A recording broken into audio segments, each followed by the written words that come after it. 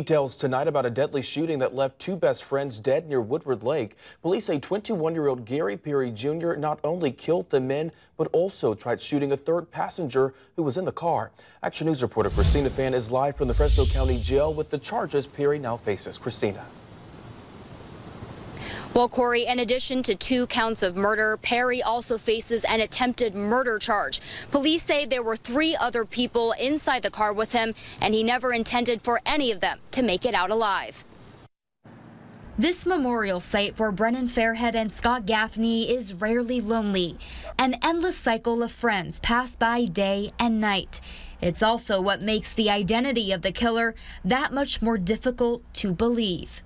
I was just so shocked. I didn't know what to say. I didn't know how to feel. I just felt numb because it felt so unreal. Police say 21-year-old Gary Perry Jr. is the man responsible. He was roommates with Fairhead and friends with Gaffney.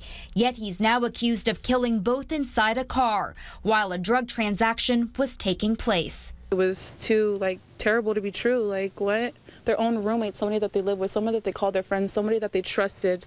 On Tuesday, police revealed a 4th person was also involved. He was sitting in the front right seat of the car and managed to escape.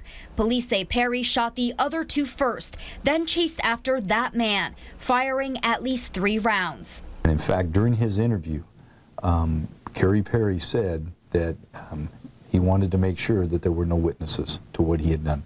Police say Perry then returned to the car, where he fired more shots at Gaffney and Fairhead. In his confession, he told police he was sorry, but wouldn't explain why. If you wish you would have never done it, then you would have never done it. How could you go back again, making sure that he's dead? That 4th witness was able to escape unharmed. Detectives believe his testimony, along with surveillance video from that night, will make this case airtight. And Perry is scheduled to be arraigned tomorrow morning. If convicted of all counts, he could face life in prison or the death penalty.